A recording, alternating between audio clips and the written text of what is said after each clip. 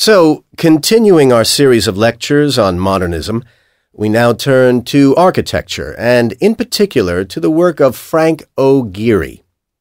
Now, I'm not going to go into his career in detail. It is enough to say that early on, he was, like other modernist architects, tied to the rectangle, the straight line, and so on. Often their buildings would have this basic shape, and they would just add bits of decoration like splashes of color or pointless balconies. Soon enough, Gehry wanted to break away from straight lines and grid-like designs. He wanted the freedom to experiment with other shapes, curves, and unusually angled roofs.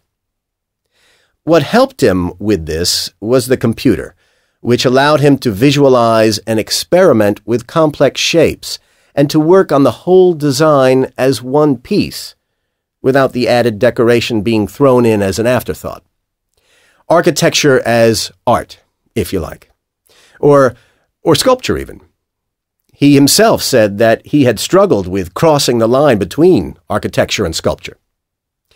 Now, I want to talk about one building in particular, the Guggenheim Museum in Bilbao, which I think you'll agree is a masterpiece.